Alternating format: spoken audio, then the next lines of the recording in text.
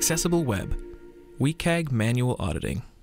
Success Criterion 2.4.7, Focus Visible. In this video, we'll show how to ensure that every interactive component has a visible focus indicator for keyboard users. Let's jump in.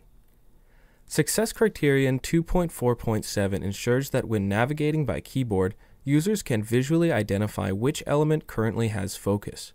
This is crucial for accessibility and usability. To test for visible focus states, navigate through the page using only your keyboard, using Tab to move forward and Shift-Tab to move backwards. Ensure that every interactive element, such as links, buttons, inputs, and menus, show a visible focus indicator when selected. For better clarity, you can enable the element highlighter to track which element is focused.